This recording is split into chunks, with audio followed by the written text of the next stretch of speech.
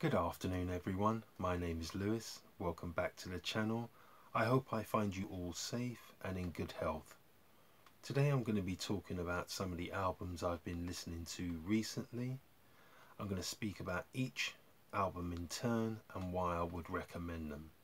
So first out of the gate is a 1979 R&B album. It's a self-titled album by an artist by the name of Brenda Russell. So I have really good memories of this particular album. It's classic two-step R&B. As is often the case with this era of R&B album, this one wasn't given the attention perhaps that it should have been. Now there are 4 tracks of note on this particular album, 2 of which were released as singles in the US charts and got in the top 40, but the 2 that I'm going to mention were not released as singles. This is a mellow and jubilant album, and her singing performance on the tracks that I'm going to mention are very good. I would say if you like somebody like Elkie Brooks, there's every chance that you're going to like this particular album. So the 2 tracks that I would recommend are firstly In the Thick of It, and secondly, with the help of the Double Rock Baptist Junior Choir, the track A Little Bit of Love.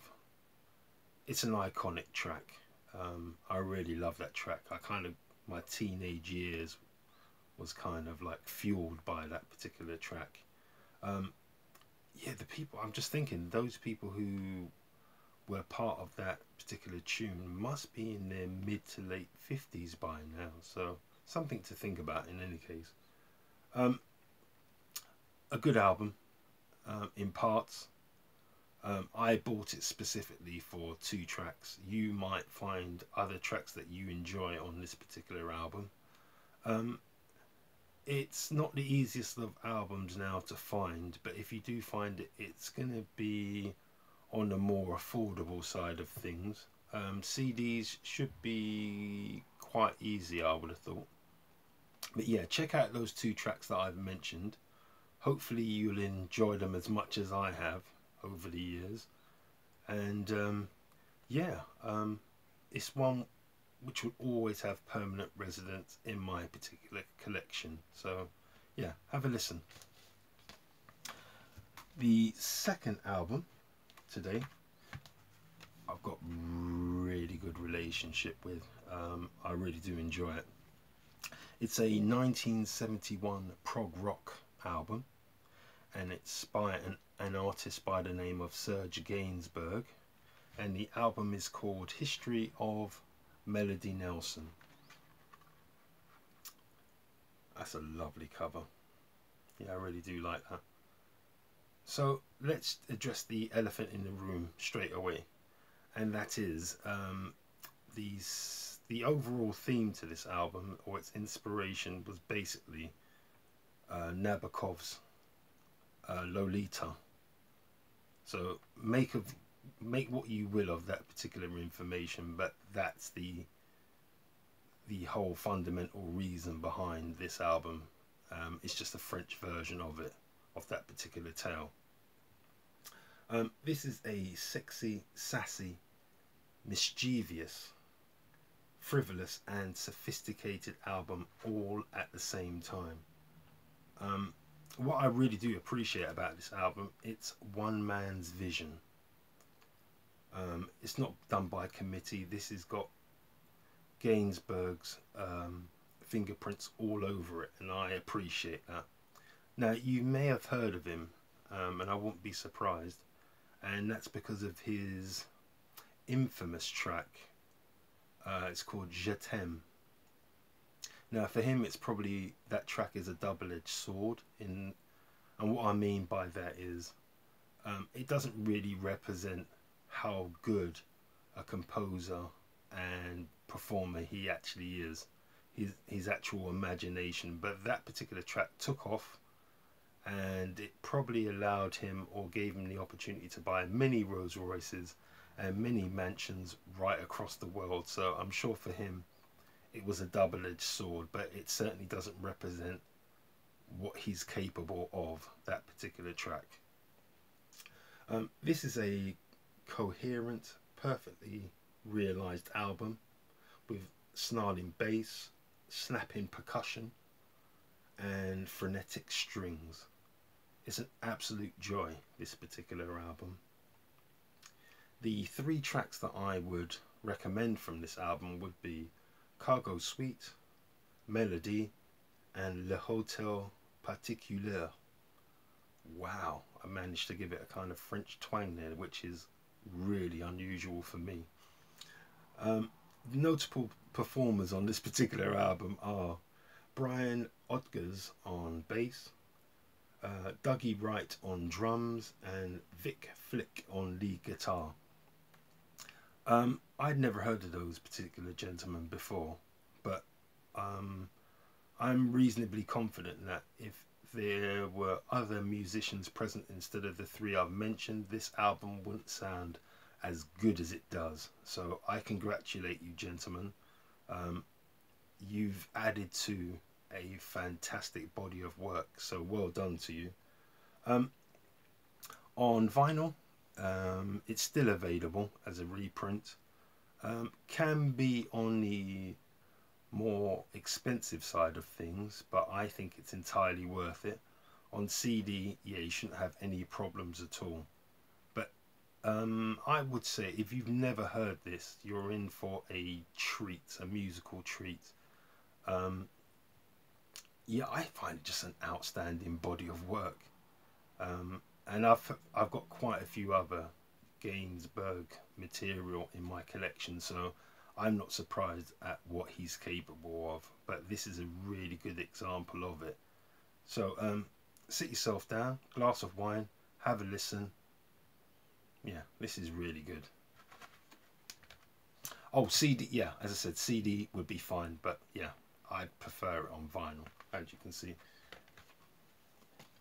The 3rd album today is from my Latin jazz section of my collection, and it is a 1977 release, and it's by an artist by the name of Bobby Paunetto, and the album is called Commit to Memory.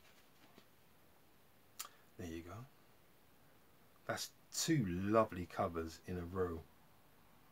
Yeah, it's purely by accident, but sometimes that's the way it goes. This is a lovely New Yorican album, and when I say New Yorican, that's basically an amalgamation of New York and Puerto Rico, so that's hence they just squashed the names together, New Yorican. Although this album is a bit choppy, it's not fully consistent. Where it is good, when it is good, it's on an epic scale. It has flair, intensity and energy, high production values, and I would say Paunetto, it's quite obvious that he takes all of his musical influences and molds them together in a seamless style, and I really do appreciate that. So this is one of those albums that I'd seen in numerous record shops, always flipped past it, but once I heard it, I got slightly addicted to it. I kept playing it, and rightfully so, because when it's good, it's very, very good. The tracks that I would highlight from this album would be Spanish Maiden, El Catalan and Little Rico. Really good tracks, those. The notable musicians on this particular album are Frank Malabi on conga and Fred Munar on timbales and batter drum. Really good contribution from those 2 gentlemen. Just really, what was a lively album, they've just given it just a sprinkling more sophistication with their input, and yeah, it makes for a really good listen. So again, have a listen on one of the streaming sites to the tracks that I've highlighted, see what you think. But I have the impression that you're, well, I hope that you're going to enjoy it, because I certainly do. And like I said, I'm slightly addicted to this particular album. So yeah, give it a go, see what you think.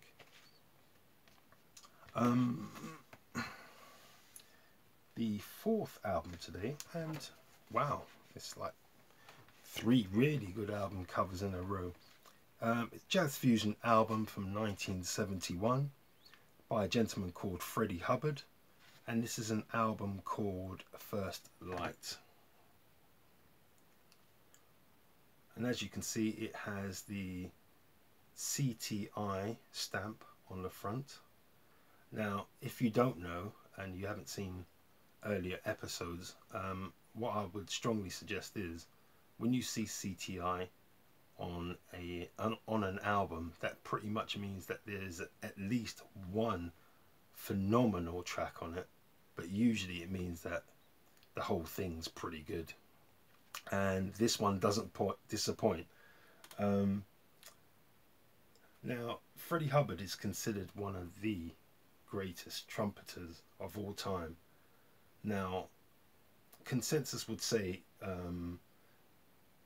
he's behind Miles Davis and Dizzy Gillespie in the pantheon of trumpet players. But I've got to be honest, in terms of what I listen to and what I find enjoyment in, when I've listened to the material of all 3 artists, Freddie Hubbard for me seems to resonate more with me than the other 2.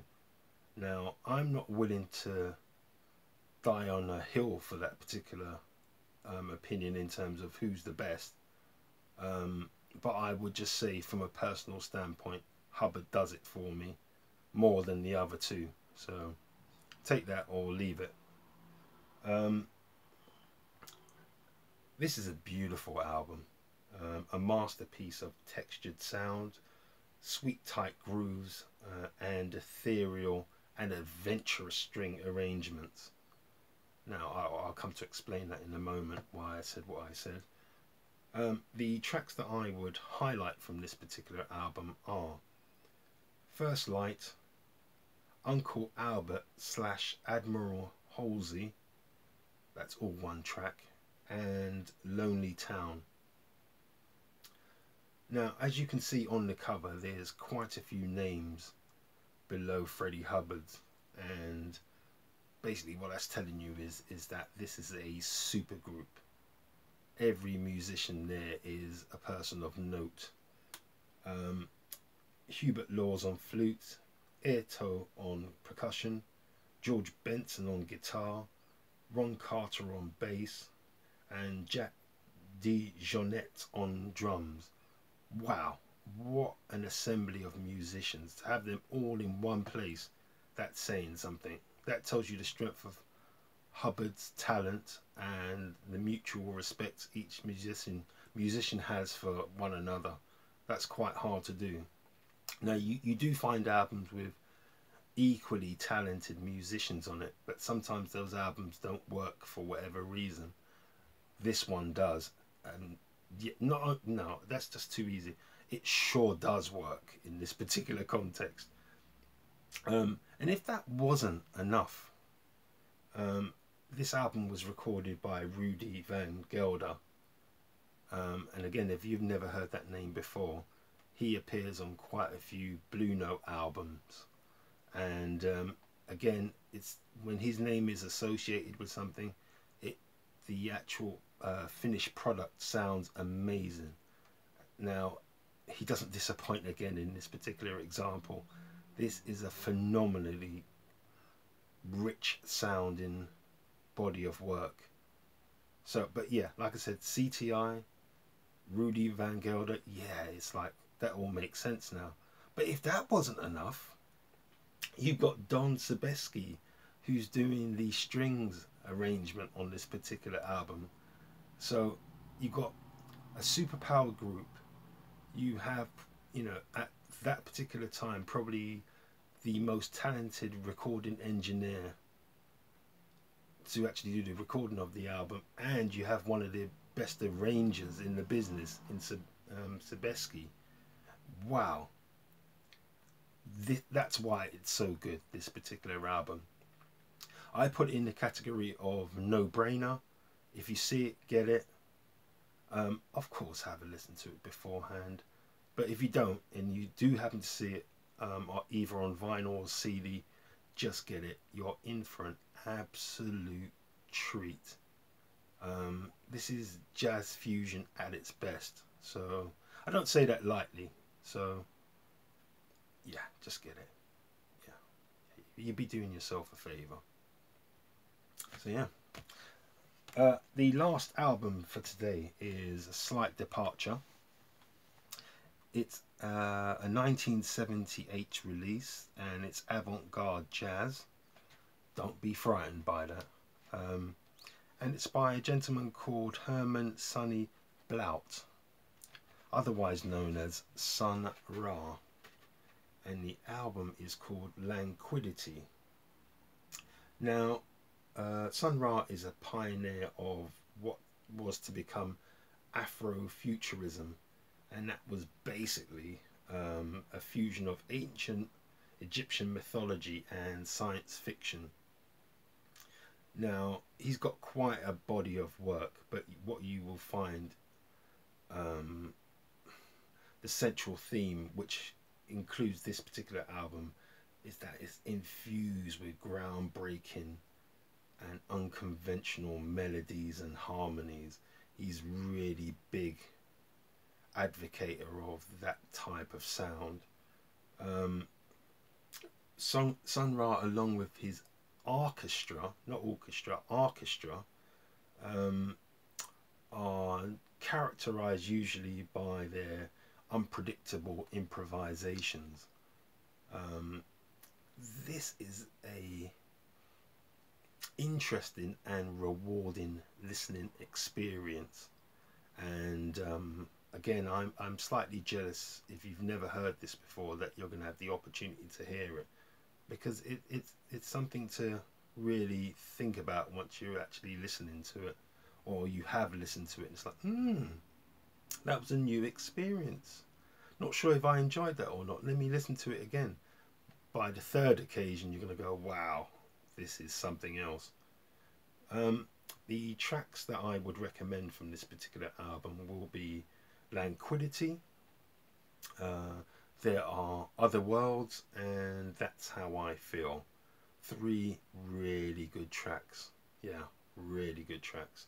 I would say, as a side issue, if you want to kind of get a better handle on what Sun Ra's all about, on YouTube there is his 1974 cult film called Space is the Place, and how I would describe that is a